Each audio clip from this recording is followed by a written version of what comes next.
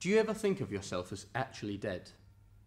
Lying in a box with a lid on it?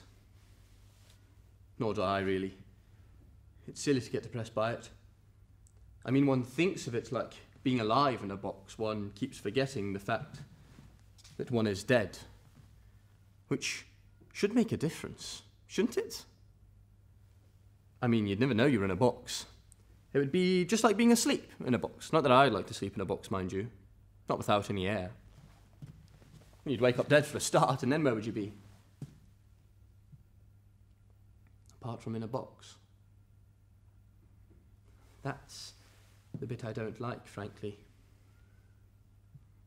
That's why I don't think of it. Because you'd be helpless, wouldn't you?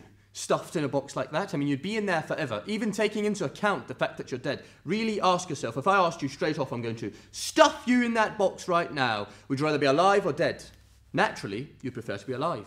Life in a box is better than no life at all, I expect. You'd have a chance at least.